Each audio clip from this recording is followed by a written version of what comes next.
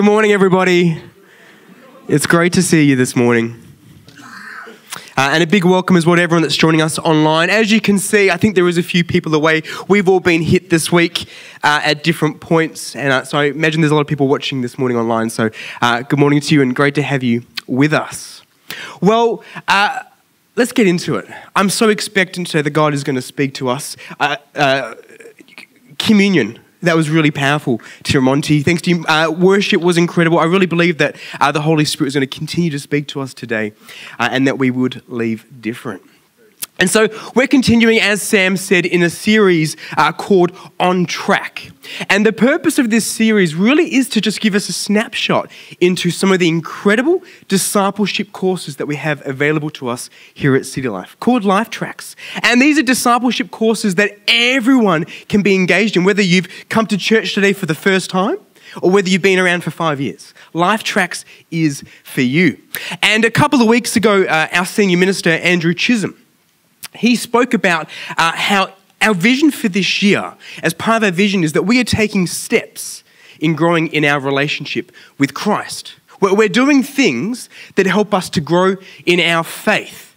And he gave us the challenge. The challenge is for every single one of us to do one thing that grows us in our relationship with God. And for somebody, that step could simply be getting water baptized if you've not yet been water baptized. It could be making a recommitment if you've distanced yourself from God. It could be doing the Alpha course. It could be doing one of the Life Tracks.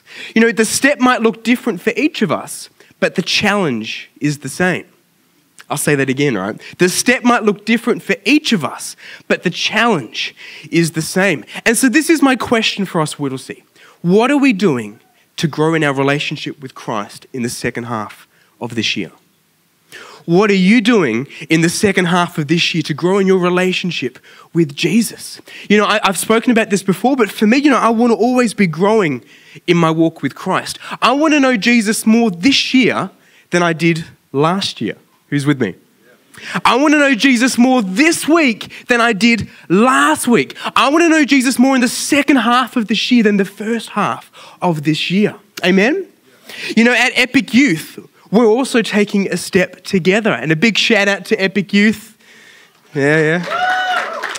You could have left me. Half the Epic Youth team are serving in kids' church. So if it was quiet, it would have been all right.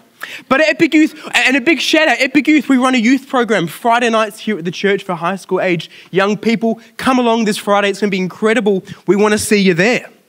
But Epic Youth, we are also taking a step together. But we've tweaked the language to make it sound a bit more kind of, Gen Z-y. And so instead of taking a step together, we've called it Level Up. Level Up. At Epic Youth, we are leveling up in our faith.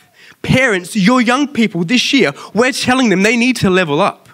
And all that simply means is they need to kind of upskill, do something that grows their relationship with Jesus. Feel free to steal that language if it helps you. Level up. Everyone say level up? Level up. And so today I want to talk about Life Tracks 5. And as Sam said, Life Tracks 5 is about group life. It's about the importance of small groups, of gathering together in smaller circles. And, I have an agenda today with this message. And obviously all preachers have an agenda whenever they speak. But I'm going to be honest, Sam. My agenda today is to convince you to sign up for Life Tracks 5. That's my goal. In fact, if you sign up now, I would put the mic down. We're done. That's a joke. That's a joke. But that's my agenda. You could take any step in the second half of this year. And my hope is that you'll take many steps. But actually, my goal today is trying to convince you to make one of those steps Life Tracks 5. And so that's where we're heading today. But I want to pray, and then let's jump in. God, I just thank you for today. I thank you, God, that we can gather. I thank you that we can hear your word. I thank you that we can have relationships together. And so, God, I just pray a blessing over all the words that are about to come out of my mouth, God. May they be your words. May they impact us. May they change us. May they convict us. And may they make us more like you. In your name, Jesus. Amen. I'd like us to turn to Acts chapter 2. Acts chapter 2, verses 42 to 47. And Acts is a book that's written by a guy named Luke. And in this particular passage, which I imagine you know well, he outlines some of the characteristics that shaped the early church. This incredible movement where the church was birthed, and so much of it is relevant for us today. And so I want to read this passage and draw out a couple of things. Acts chapter 2, it says this about the early church. They devoted themselves to the apostles' teaching and to fellowship and to the breaking of bread and to prayer. Everyone was filled with awe at the many wonders and signs performed by the apostles. All the believers were together and had everything in common. They sold property and possessions to give to anyone who had need. Every day they continued to meet together in the temple courts. They broke bread in their homes and ate together with glad and sincere hearts, praising God and enjoying the favor of all the people. And the Lord added to their number daily those who were being saved. You know, a few years ago, my story, which I've shared before, Sheree and I grew up in Perth and we moved to Melbourne 7 years ago. But a few years back when we were still in Perth, we were starting a brand new life group in somebody's home. And it was a young adult life group, and Sheree and I, we were going to run the life group, but we'd found another couple to host it in their house. So they were hosting it, but we were going to run it in their house. And I remember the first night that we gathered for this life group, and Sheree and I, we pulled up into their driveway. A few other young adults arrived at the same time, and so there's about 6 or 7 of us in total. And so we walked into the house together, and the door was open, the porch was on, the front light, which is always a good sign. They're expecting you. Yeah. So we walk on in to the house for life group. Now, the design of this house was that the master bedroom was at the front of the house, and then there was a long hallway, a passageway that went to the back of the house where the kitchen and the living area was, and that's where we were going to meet for the life group. And so to get there, we had to walk past the front bedroom and down this hallway. And so I remember that we're walking down this hallway to get to the back of the house, about 6 or 7 of us. And as we're walking down this passageway, they had like an extra front lounge on the left-hand side. And as we're walking past the lounge, I just happened to see out of the corner of my eye a figure, a person hiding behind the couch. And I comment to Sheree, I say, Sheree, I think there is someone hiding behind the couch. She agrees, we all saw it. There was someone hiding behind the couch. I'm like, who is it? You know, who's behind the couch? And in that moment, all of a sudden, the husband, the wife is in the kitchen, but the husband, he pops his head from behind the couch and says, it's just me, guys. It's just me. Now, his body's hidden behind the couch. It's just his head popping out. And I'm like, mate, what are you doing? We've got life group. Come on out. Come join us for life group. And he explains that he can't come out from behind the couch. And obviously the group, 6 or 7 of us, we're a bit confused by this. What's going on? And we try and convince him to come out. He won't come out from behind the couch. And in that moment, he goes on to explain sheepishly that he can't come out from behind the couch because he has no clothes on. He is only in his undies. True story. Sheree was there. True story. Now, obviously, we're shocked by this. What is going on here? And he goes on to explain what happened. He was at the back of the house in the laundry putting his clothes into the wash and had tried to do that undie run, which many people have tried, where you run from the laundry to the bedroom, which for them was at the front of the house. And so he was running down this hallway to get to the front bedroom, but we had just walked in. And so he had to quickly duck behind this couch and hope that he'd be unnoticed, but we happened to see him. One of the most memorable life group experiences of my life. And I bet you guys have some as well. At City Life, this idea of gathering together, small groups, is part of the DNA of our church. It's part of the core of who we are. And the reason for that is because life groups matter. Life groups matter. And the reason they matter is because church is bigger than what we're doing right now. Church is bigger than simply the large corporate gathering. You know, for many people, this can be the extent of it. And we can end up thinking that this is what church is all about. But actually, church is so much bigger than this. Discipleship and growing in our faith does not only occur in a large context setting. There's more to it. Church isn't just the large gathering that we have on a Sunday. This is one expression of it. But the other way that we grow is through community and personal connection with other Christians. We can hear all the sermons in the world, but our faith is outworked in community.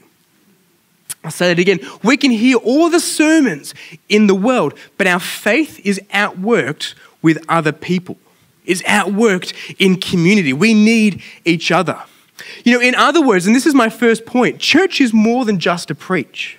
I've got 3 points today for Louis, or Nick, depending on who we're saying. I've got 3 points today. My first one is this: church is more than just a preach. Rather, it's through community and personal connection with other believers that spiritual growth occurs. I heard someone say once about small groups. They said, life change happens in circles, not in rows. Life change happens in circles, not in rows. And I'm not saying that to diminish what we're doing right now. Life change happens here as well. It definitely happens here. We know that. But actually, life change also happens when we're hanging out, doing life, rubbing shoulders with other Christians. And the reason why community plays such a strong part in our walk with Christ is because we were created for community, right? In Genesis 2 verse 18, God says it's not good for man to be alone, so he created Eve. Guys, are we happy about that? Yeah. He created Eve. It's not good for man to be alone. God, he models relationship through the eternal relationship of the Trinity. God the Father, God the Son, God the Holy Spirit. God created us for relationship, but he also models relationship. God created us for horizontal relationship with each other, but also vertical relationship with him. One of the things that Life Tracks 5 teaches is this idea of dynamic discussions. Dynamic discussions, and I've got a definition on the screen. This is my definition. It says this: a dynamic discussion is where each person in the group is contributing to the conversation, expressing their viewpoints, and asking others what they think.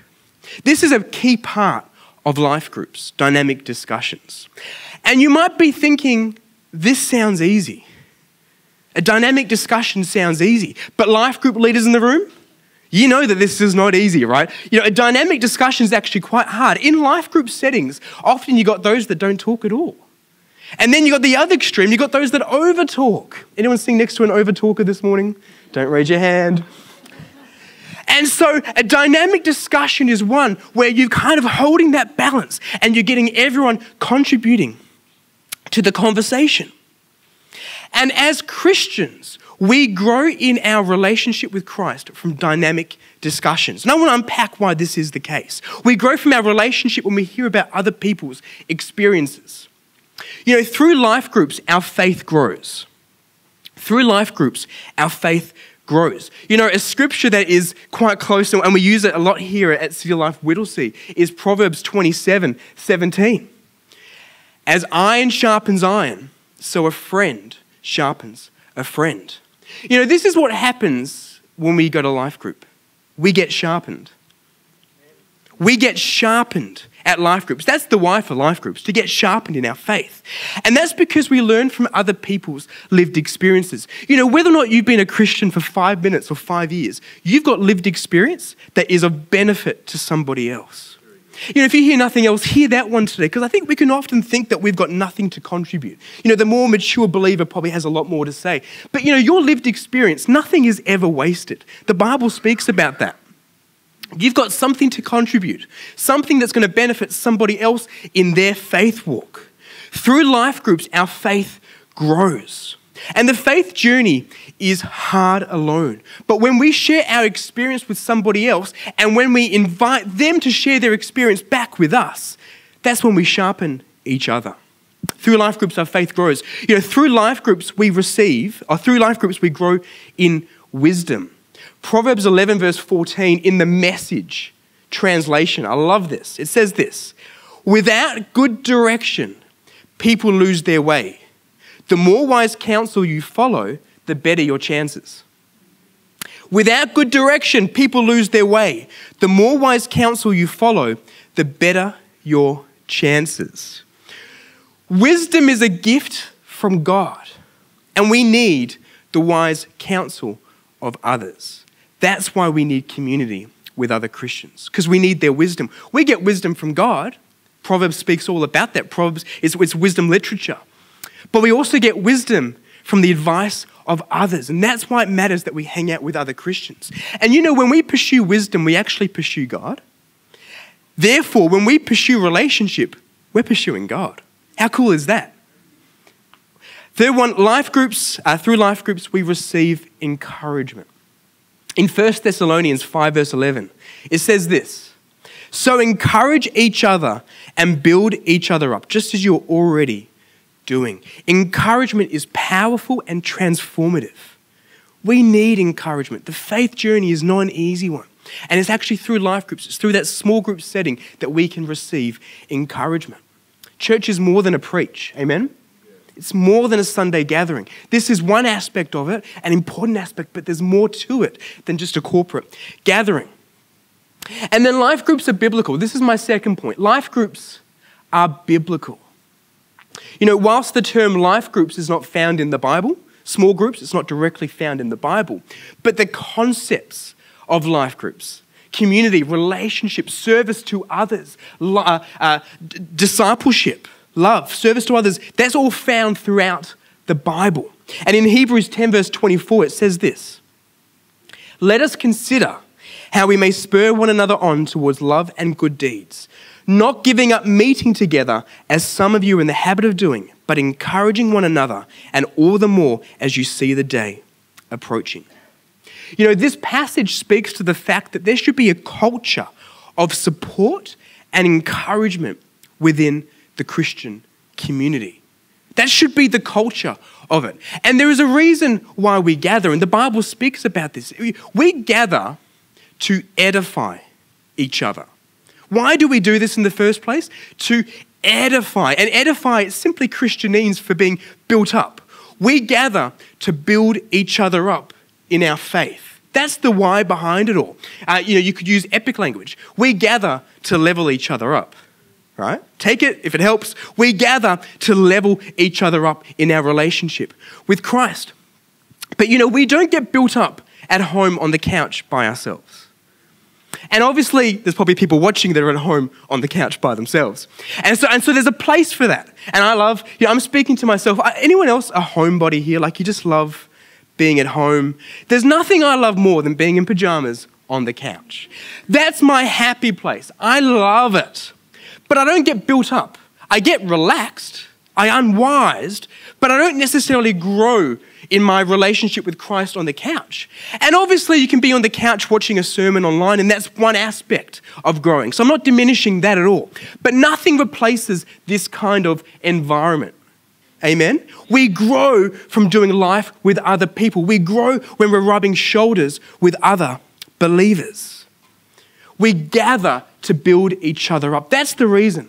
That's the reason we gather to build each other up.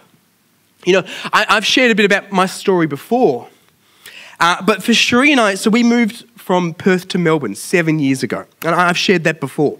But what people often don't realise is the part 2 of this story, and that is that Melbourne was just a stopover for us 7 years ago. So when we left Perth, moved to Melbourne 7 years ago, we only had a 6-month plan for Melbourne. We had come here to see some family, to finish off some study, but we actually were on our way to London. We had long-term plans to be living in the UK, and we had British passports that would have meant we could live there, and we were talking to potential employers about jobs over there, so that was where we were heading. But 7 years ago, we ended up coming to Melbourne, and for this 6-month kind of just window, and we ended up walking into a church here in Melbourne in the city, and we got connected. We joined a life group. We made friends with people that we're still friends with today. And the result of joining that small group and building relationships was that we're still here 7 years later. We never made it to the UK. Our British passports are dusty. If you need a British passport, I'll give you mine. We haven't touched ours. And what I learned from that experience was that people hang around for community. People hang around when they've got relationships. And I've got a photo that I think will come up on the screen. This was a photo of Shree and I when that life group farewelled us. And obviously we look younger there. I was going through a phase where just number one all over. But this is a photo of Shree and I covered in post-it notes of encouragement. This was the way that that life group sent us off. Post-it notes of what they believed in us, what they saw in us. Post-it notes of just a good experience that we'd shared together. There is a reason why we gather. We gather to build each other up. Amen? And the Bible shows us two kinds. We can get that photo off now. The Bible shows us two kinds of gatherings. And there's obviously more, but this is two of the main examples in the Bible of when Christians would gather together. And the first I've already talked about is this large gathering, this large context of gathering together like we're doing today. And an example in the Bible of a large gathering is the Sermon on the Mount in Matthew 5-7 when Jesus teaches a stack of different teachings. And we don't know how many people were present at the Sermon on the Mount, but the Bible says that great crowds followed Jesus to hear his teaching. Great crowds is the language there. Other translations say that multitudes followed Jesus to hear his teachings. And so we don't know how many people were present at the Sermon on the Mount, but you can assume from that kind of language, great crowds, multitudes, that there were a lot of people present when he was teaching in that moment. And so that's one example of a gathering. But then the other example is the small group gathering. And I opened up with Acts 2 earlier. Acts 2 verse 46. And the early church, it says about them, it says every day they continued to meet together in the temple courts. That's a large gathering. But then they also broke bread in their homes and ate together with glad and sincere hearts. There's examples of both in the Bible. Another example is, did you know that Jesus and the 12 disciples was the first life group? The first example of small group that we have. Jesus was a life group leader. Jesus did life with 12 disciples. They traveled together. They shared stories. They laughed. They learned. They prayed together. Jesus modeled it, doing small group life with other people. And then back to the early church.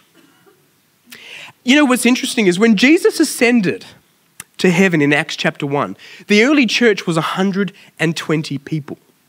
But then by the time we get to Acts chapter 2, the early church has exploded to over 3,000 people.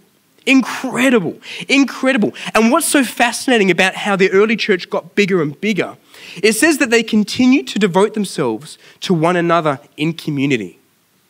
They got larger, but they continued to do life together, meeting regularly and sharing their lives together. That's Christian community. Life groups are biblical. So church is more than just to preach. Life groups are biblical. My third point, life groups complement the larger gatherings. Life groups complement the larger gatherings. In other words, it's a both thing. When combined, the larger gatherings of church with the smaller gatherings of life groups or small groups create a transformative environment for spiritual growth and Christian community. It's not one or the other. The Christian needs both for discipleship. Often that's not the case. Often we come to church and so we're too busy for a midweek group or whatever that might look like. Or we're in a life group and so we're too busy to come to church. But it's not one or the other. We need the corporate teachings of church, but then the intimate relationships of a life group. We need the encouragement that comes through corporate worship like today. How encouraging is it when you've got your hands raised? You turn behind, everyone else is doing the same thing. That's encouraging. We need that kind of atmosphere. But then we also need the accountability of the small group.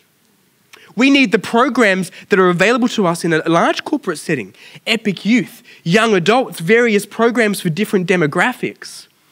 But then we also need the in-depth Bible study that you can get in a small group that perhaps you can't get on a Sunday morning.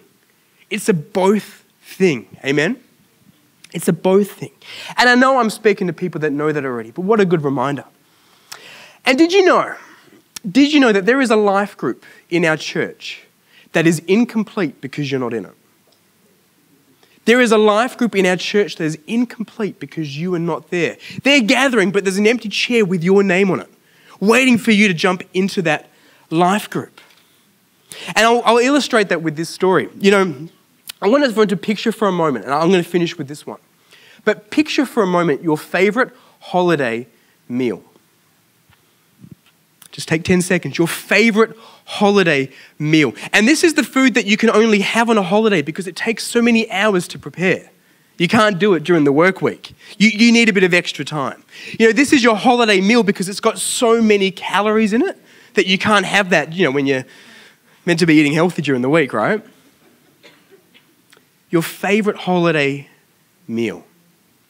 Imagine then being invited out to dinner at somebody's house and they say to you that they're cooking all your favorites. And then you get there and this favorite thing that you're thinking about, your favorite food, is not on the table. What a sad day. You get there, everything else is there, but this particular meal that you're thinking about, it's not there. And in that moment, you realize that the meal is incomplete. And that's exactly what I'm talking about with life groups.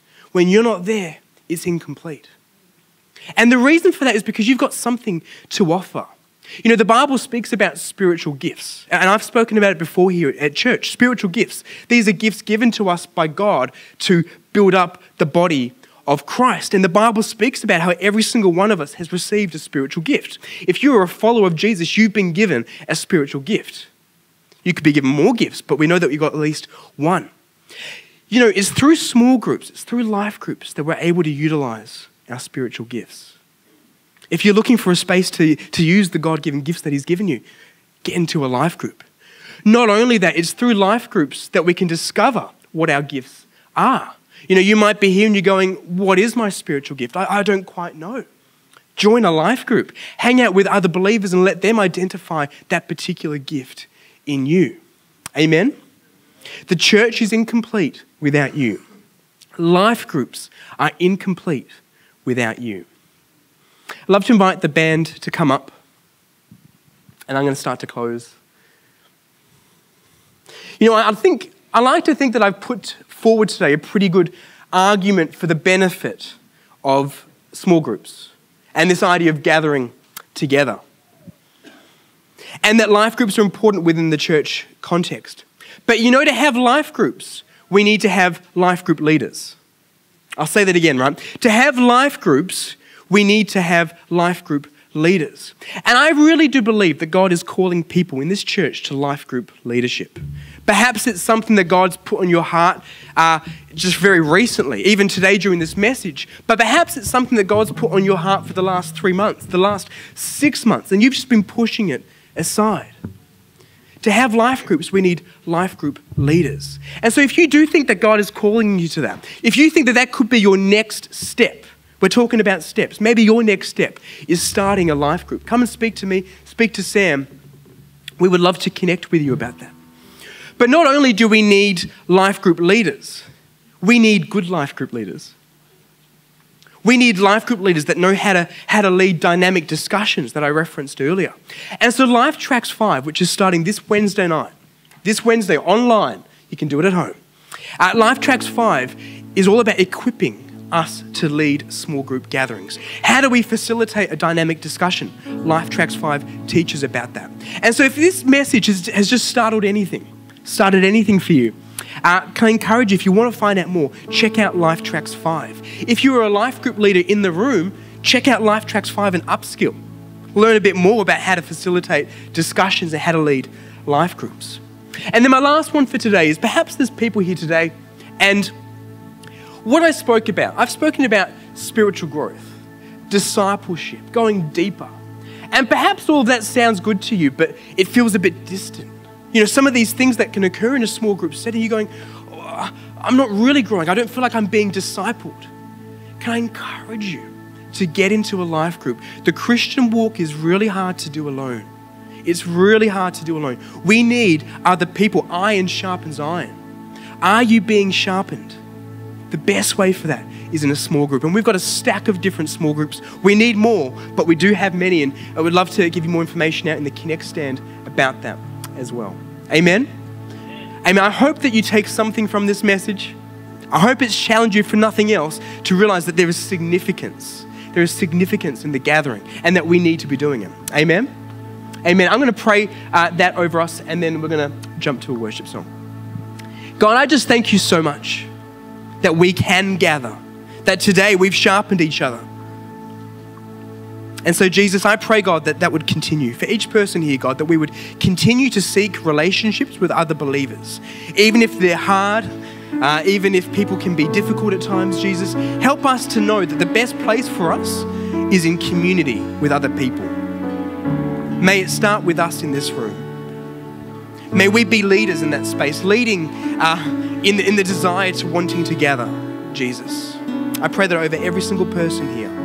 God, and for those that perhaps feel a bit distant from you, a bit dry in their faith, a bit burnt out even, God, I just pray that you would refresh them right now. And I pray, God, that you would draw other believers to them, that you would put on people's hearts in this room, for those in their circles that perhaps are feeling a bit distant. God, that you would give us courage to approach them, courage to invite, courage to rub shoulders with them. Help us to model that well. Help us to model what you modeled, Jesus. Help us to reflect your character to other people in loving others, Jesus. And so we just thank you for that again. In the mighty name of Jesus, and everybody said, amen. Why don't you stand? We're going to worship.